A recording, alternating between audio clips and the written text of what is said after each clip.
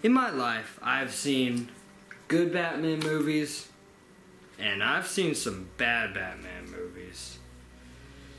And no, I will not show the bad Batman movie, because no way Batman and Robin is gonna get shown in any shape or form on my video. Let's change the subject. We've seen bad, we've seen good Batman movies. But what about the Batman movies that we've not seen? What about the canceled ones? What about them? Well, today I will list off 5 of those canceled Batman movies. So get your bat nipples on and get in your Batmobile, because it's top 5 canceled Batman movies. Number 1. The first movie that I'm going to be talking about is Batman 3. And no, I'm not talking about Batman Forever. No. But what I'm talking about is a canceled Batman 3. What am I talking about, you ask? Well, if you know Batman movies from the 80s and 90s, it went Batman 1989 and then Batman Returns.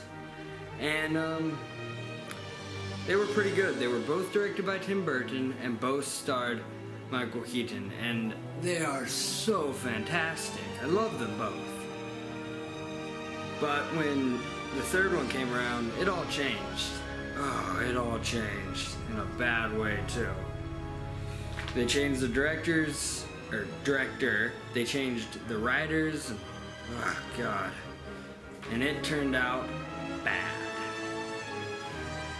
But before they decided they wanted to change it all up, it was actually gonna be like the other two, in the sense it was gonna be directed by Tim Burton. And his plan for the movie would be kinda like Batman Forever. The villain would be Two-Face, but Two-Face would be played by Billy Dee Williams, since Harvey Dent was played by Billy Dee Williams in Batman 1989. The Riddler would be in it, but he would be played by Robin Williams. And Robin would also be in it. And listen to this. Robin would be played by Marlon Wayans of the Wayans brothers. That would have been interesting. But as things go, they decided they did not want him to direct, because he could not really make a kid-friendly movie. So they got Joel Schumacher that could. And that's how we ended up with Batman Forever. The second Batman movie I am going to talk about is Batman Triumph. It was going to be the 5th installment in the Batman franchise. And Joel Schumacher would return to direct once again. And the story behind it would be Batman and Robin, once again played by George Clooney and Chris O'Donnell, with Batgirl, played by Alicia Silverstone, would have to fight Scarecrow, which might have been played by Jeff Goldblum or Ian McGregor. That's actually a rumor, but you know, they would have to square against the Scarecrow. But he was not the only villain in it. The Joker would also return because, you know, Scarecrow's gases cause hallucinations, and one of the hallucinations would be for Batman to see the Joker, played by Jack Nicholson once again. And we would also get Harley Quinn, but she would be Joker's daughter instead of the actual Harley Quinn.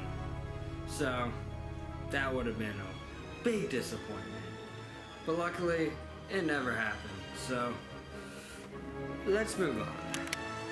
The third Batman movie I'm going to talk about is The Batman, which was a planned Batman movie before Batman 1989, directed by Tim Burton, came out. But sadly, there's not much on this Batman movie. Some things that I know about it is that it would be titled The Batman. It would be released sometime between 1983 and 1985. Any one of those years, or 1984, I'm not really sure. And would be directed by Ghostbusters director Ivan Reitman. And and would be written by Tony Mandarich, writer of such movies as Superman 2 and some James Bond movies.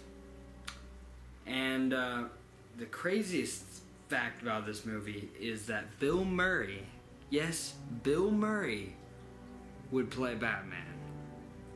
So yeah, can you imagine the Ghostbusters director directing a Batman movie and Batman being Bill Murray? Or at least being played by Bill Murray? That's insane! Or is it genius? We will never know. The fourth canceled Batman movie I'm going to talk about is Batman Year One, which would have been directed by Darren Aronofsky.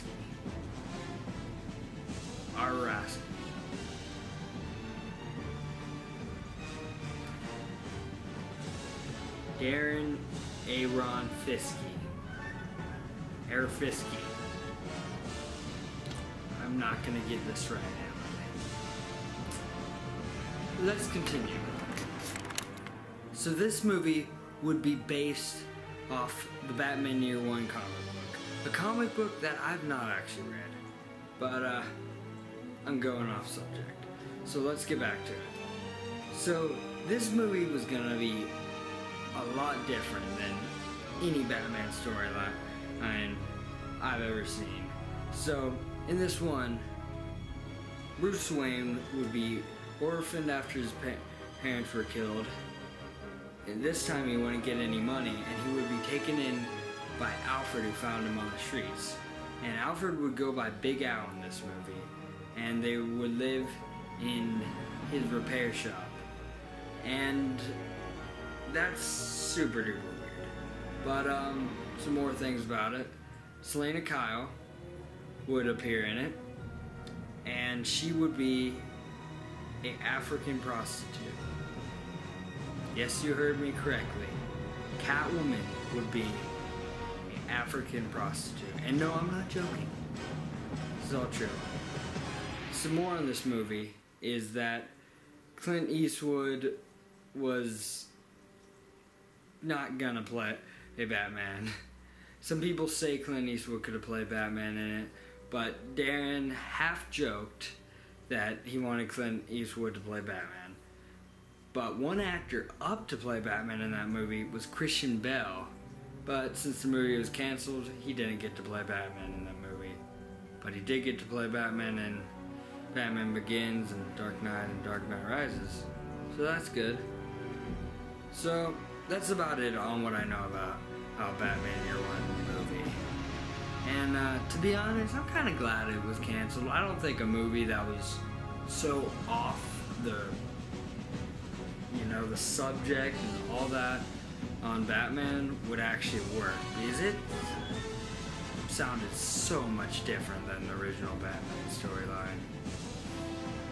It was weird, or at least sounded weird. But let's move on. So the fifth and final Batman movie I'm going to talk about is a live-action Batman Beyond movie.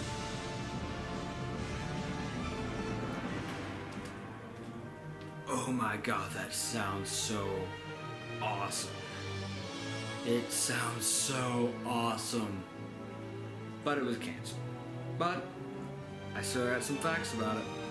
So, after Batman and Robin flopped, Warner Bros. Wanted a Batman movie. Joel Schumacher didn't really hand in anything good. Batman Triumphant, they didn't really like the idea of it. And they already canceled it since Batman and Robin, So they started thinking of new ideas. And then one idea they had was to make a Batman Beyond movie. It would be live action, and it would be based off the Batman Beyond animated series, which was quite popular at the time. And this all sounds great. You got Boaz Yatkins to be the director of it, and everything so far sounds good. And then they turned in the first draft of the script of the Batman Beyond movie. And that's when things started to... So, of course WB liked it, but they had their mind set on something else. A Batman movie based off of Batman Year One. So, they started focusing on that idea and left the Batman Beyond movie idea in the dust. And carried on with Batman Year One. And we all know what happened with that Batman Year One movie. It never happened. Just like Batman Beyond never happened in any of the Batman movies that I've put in this list. Never happened. So that sucks. But it does leave us with a thought. And that thought is, what would these movies be like if they were not canceled? Huh. It's a weird thought, ain't it? So thank you for watching this video, and if you liked it, give it a like, and maybe you could subscribe to me if you want to be a pal. And I'm sorry I could not get to all the canceled Batman movies in the world, like Batman Dark Knight, which was another planned Batman movie from Batman director Joel Schumacher, or any of other Schumacher's ideas. But I wanted to choose the Batman films that were actually kind of close to getting made, and those were not. So, sorry about that. But you guys have a great day. Like and subscribe, and I'll talk to you soon. Bye.